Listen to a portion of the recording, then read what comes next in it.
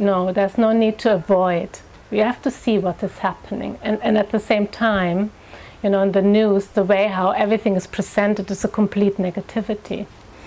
And with the opening intelligence view, you will see what you know, you're not afraid of seeing what is happening around the world.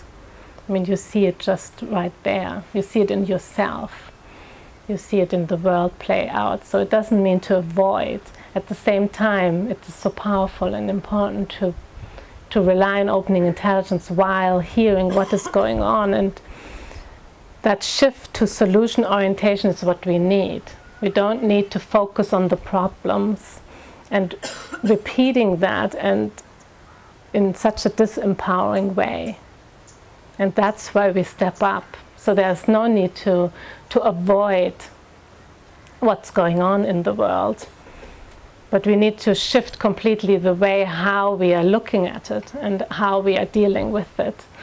And to start with yourself there, reporting from your own, how you're feeling.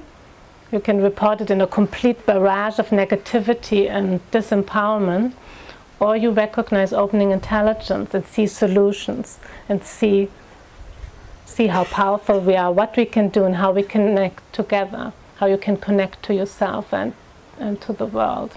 So there's the solution there. So it's no extreme.